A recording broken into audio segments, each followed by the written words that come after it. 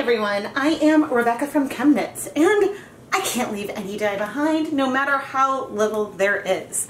Here I've got some Tulip one-step tie-dye that I mixed up this morning, so it's only been in solution for a couple hours tops, and I want to use it to dye some more cotton yarn for just a fun leftover colorway. There's just remnants in these two bottles right here, and I'm going to go fill them up with some water. Today we are going to dye 100 grams of Knit Picks Simply Cotton yarn. This yarn is 100% organic cotton, and I'm excited. I am wearing gloves. You want to be aware that tie-dye can stain just about everything. I did put down a piece of plastic wrap in case I decide I'm going to want to wrap it up, but we are going to have some fun and sort of randomly apply these colors to our yarn. Now, I'm not sure how much pigment or any at all there will be from this pastel color that I'm layering on first.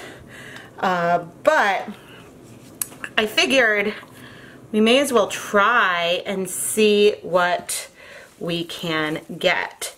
And yeah, now that I'm doing this, I'm probably not going to need the plastic wrap at all, but I always like to see where the colors take me before I decide how I want to set the color. And we're not going to heat set this, we'll do like a cool set. And now this is the full strength of this more mauve-y tone, and even at full strength it is fairly pastel, but this technique that I'm doing is similar to some of my favorite randomly layering color techniques that I do with acid dyes. And as I go through, I am shifting this around.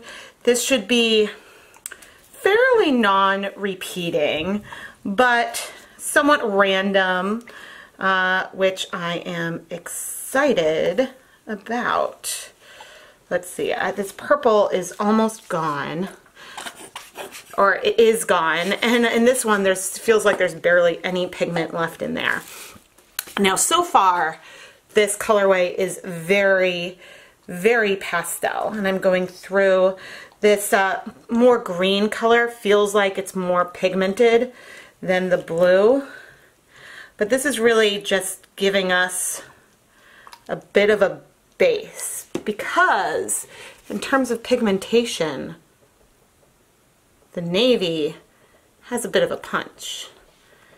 And so I am going and adding bits of this navy as a contrasting color through our skein. And so that color I expect to have a bit more punch. And I'll say, so things are starting to get fairly saturated. The color penetration is not bad. We're getting color most of the way through the yarn, so I'm pretty happy with that. But the liquid and the total amount of liquid we have in here is increasing, and it's especially increasing as I move the yarn around, and I'm trying to take care not to squeeze it. The colors will absolutely spread. That is sort of a hallmark of tie-dye, and goodness. Okay, we are gonna, because see, it's getting wet, and I'm afraid if it gets too wet and heavy, then that's the way it's gonna be. Oh, I'm getting torn. Because I really like what's happening, but I'm worried about adding too much more liquid. I honestly don't know if this pastel stuff is going to do anything. That's why I'm glad that we have that more pigmented color in here as well. Let me see how dripping it is. Because see, the issue I have is that when I lift it, I can feel that it is wet and that it feels like I could squeeze water out even though it's not yet dripping.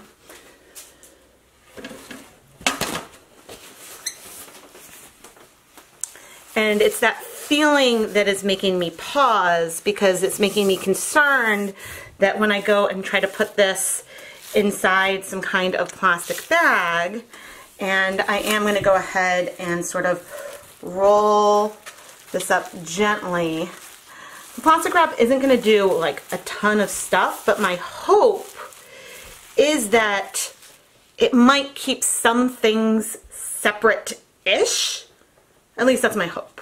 I just don't want this to all become like one solid color. I want to leave some of that tonal stuff in there. So I've just popped it in a Ziploc bag. I'm going to remove this glove to go and seal it. And I'm going to let this sit for 24 to 48 hours at room temperature. And I'll say that even from that little bit of moving it, you can see that the colors have spread. We don't have those sharp, sharp lines. So, I mean, I really shouldn't have expected anything else, but, you know, that's the way it is. As for this, we still have some navy left. We have barely any of this blue and teal. Like, there's really no pigment in there.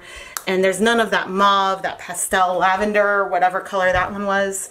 So, gosh, I mean, I think that I don't know, I might save these for like a day or so and then decide if I'm going to do something else. It has been closer to a week and the yarn is looking pretty semi-solid right now. But we will see what we see. I am plopping it into some, I guess, room temperature type water, and we're going to start washing it. One thing is surprising me right away. I did not see like immediate significant bleeding. Uh-oh. I normally wash yarn in a little basin. Oh dear. And so that way I can show the changing of the water fairly frequently. But for cotton, I was like, it might just be easier to start filling up the sink. But overall, I'm impressed that there's not a ton of bleeding. The color is pastel. It actually reminds me a tiny bit of indigo. There are some darker patches and some paler patches. I'm starting to see maybe a hint of what might feel like some purple or some of that green come through. But there is no question that this does not look anything like what I had originally set up. I pulled my little basin back out because, well, I'm curious. That did not seem like very much bleeding, but maybe there just wasn't a ton of pigment there at all.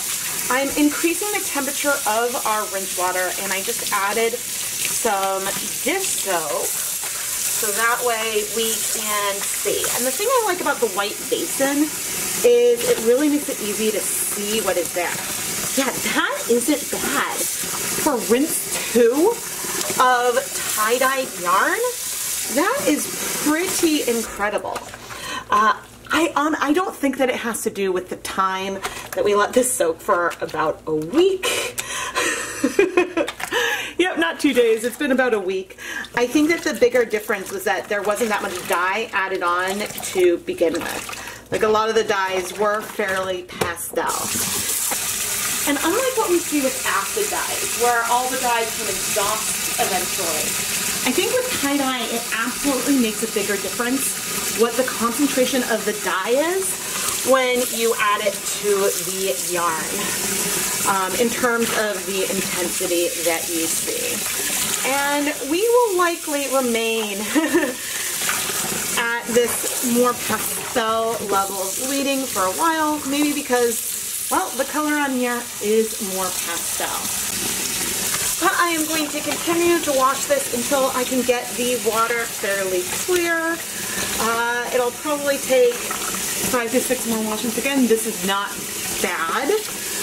for tie-dye, but it does take a while.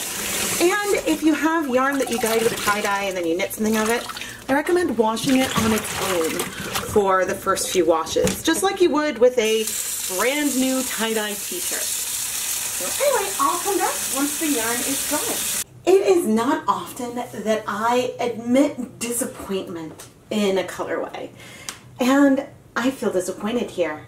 Now, there's nothing wrong with this dusty tonal blue with the tiniest hint of some pink and green in there. Zooming in, there's some areas where you can feel a little bit of soft purple and a little bit of soft green. But that navy, I liked the contrast that we were getting as I was dyeing it.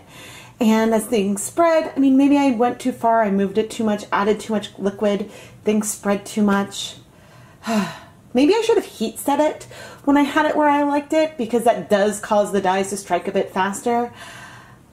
I don't know, but I think that clearly I need to buy more colors of fiber reactive dyes and spend more time playing with them to get the kind of effects on cotton yarn that I love on wool. And again, the yarn is really beautiful.